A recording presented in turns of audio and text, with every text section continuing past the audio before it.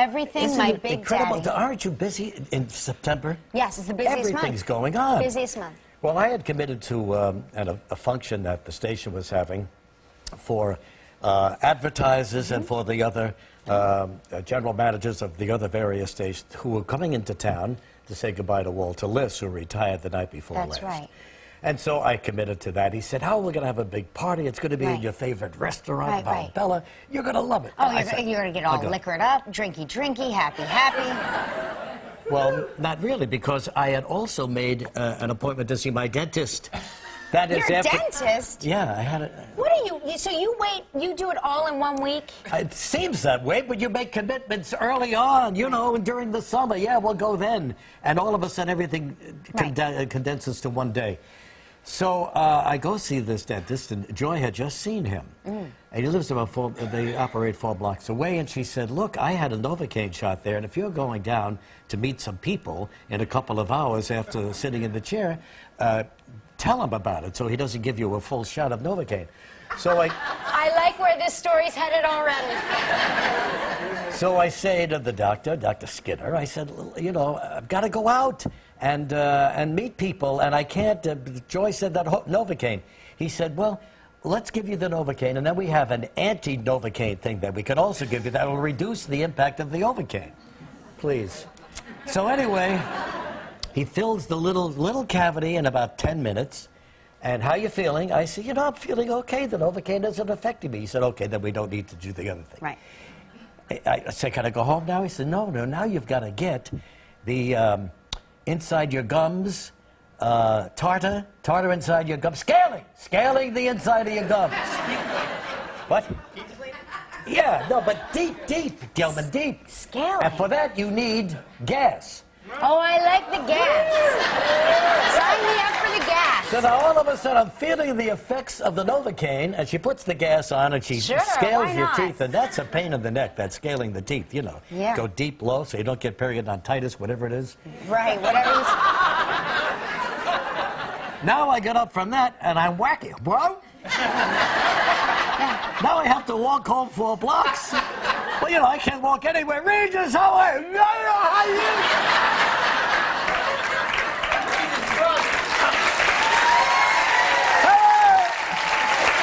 I can't. I'm trying to, and I'm walking and I'm waving to people, and oh, it's so embarrassing. I can't believe it. People must have thought I was wacko or something. So the only way that could have been better is if you were trying to drink something.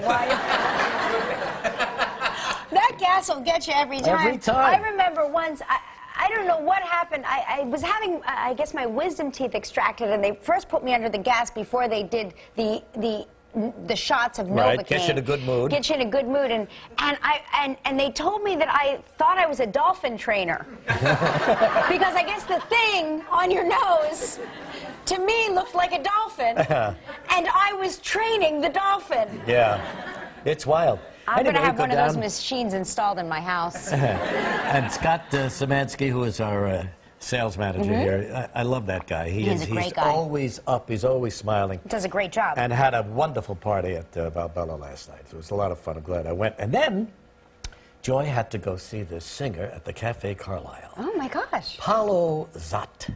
Paulo Ever hear of him? Zot? You probably have. No. He appeared in one enchanted... What was the name of that wonderful show? South Pacific over at Lincoln Center. Okay. And he was absolutely sensational, and so they booked him into the Carlisle. But not every, and he has an operatic background, but not every opera singer can, you know, sing that stuff in the cabaret style. In intimate Exactly. But he came out, you know, and I hate those guys. Tall, dark, handsome, from Brazil, little mustache. He drove me crazy. But anyway, there he is, a great looking guy. And probably... And maybe the greatest voice I've ever heard. Oh my gosh, he has it all. Tore the building apart. Yeah, right. He was sensational. He's only there for the rest of this week, and I believe he's all sold out. But Paulo Zot, what a voice and what a night. Oh, well, John thanks for telling us what we can't have. You can go see John Pizzarelli and Jessica Molaski. They're big favorites from New Jersey. That's great. And they're going into the cabaret in a couple of weeks. So that's it, but it was ugly, you know? But I straightened myself out to meet everybody. You sobered up? Oh, yeah. Now, How are you? So when you got there, had it worn off, or were you still a little sloppy? No, it had worn off pretty much, yeah. And so did you have a glass of wine or no? You know what? I didn't. I had one little half a vodka tonic.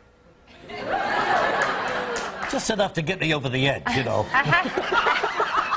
A half is all it takes. That's all it takes, yeah. You know that, don't you?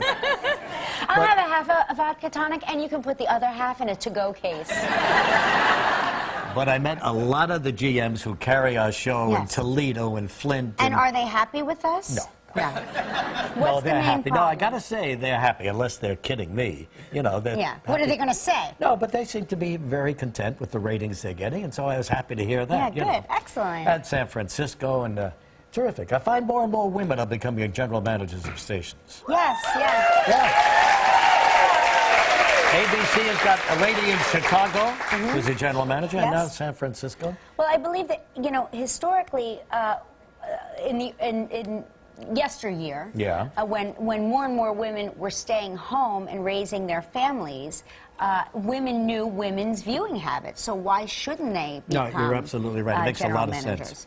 It does, and they do a great job. In fact, we had one here for a couple of years who left to run the whole shooting match. Yeah, Rebecca Campbell. The whole shooting match. And that's what it is out there. Oh, I saw, did you see Wall Street by any chance? No, no. You know, Shia LaBeouf was here on the show. Remember that? And we said, did you see the first one? He said, I was 6 months old. When the first one came up. That's a moment you and I will never forget. That's right. Because I flinched, but you actually spasmed. He was a baby. It seemed like we just had the first Wall Street movie a couple months ago. You're a grown-up. But I'm going to tell you something. The Shia LaBeouf is absolutely terrific. He is so photogenic. He's such a great-looking young guy. Yeah. And, of course, there's the old pro himself, Michael Douglas, you know. Well, you know, I thought it was a good movie. It wasn't as good as the first one. Well, and rarely do the second ones come out as good as the first ones, you know. Well, because, I mean, that character of Gordon Gekko. Well, he won the Academy Award that year. I mean, the top of his game. He was so slick. And, you know, here was this, essentially he was an evil thief, but you loved him. Yeah. You loved Gordon Gekko. And nothing has changed too much in Gordon. You know, you'll see, but at the end of the movie, he pulls a fast one on everybody. But love to see Michael Douglas again. You know, he's such a terrific actor. I just love him. And so it was well done. You got to admit, some of the shots of New York were just fabulous. The buildings. You know, we really don't appreciate the city we're in because we can't see it. You're deep in the hole of it all. Well, I've got to tell you, every time we come in from Long Island and we're going to the tunnel, and you see the entire cityscape. That's where you see it. It's so gorgeous, and you just are spellbound every time. Yeah, but he has like helicopter shots coming just above the Hudson River of all those buildings. You know, it's incredible. Guess who we ran into yesterday? Joy and I went out to lunch. Oh my gosh, you had a lunch date? Actually sat outside, yeah. Wow. I like where this is headed too. Lunch with her, dentist, shaking hands, then Pablo Zot. And to top it all, I meet Joe Scarborough and his co-host. Sue Simmons. No, oh, I'm sorry. Wait, I'm thinking Chuck Scarborough. Yeah, I'm thinking Chuck Scarborough. No, Joe Scarborough from CNBC. Mika Brzezinski, right. Okay. I like this show. Right, yeah. I like this show very much. MSNBC. Right, MSNBC, They've got an early morning show. That's right. Morning Joe. Morning Joe. Right. And he said, you know how I got the idea for this show is watching your show and the opening segment of the show. Oh, I hope he's not watching it right now. No, probably not. No, but they just sit around all day, you know. But here's the kick. They have different guests come in, spend an hour, and then the guests go that way, and more guests come in. It was just like a rotating, revolving panel. And I think it's a terrific show. He looked great. He was very happy. Oh, that's fantastic. But it all started right here. You know what I'm saying? That's right. You are. And Joe knows that.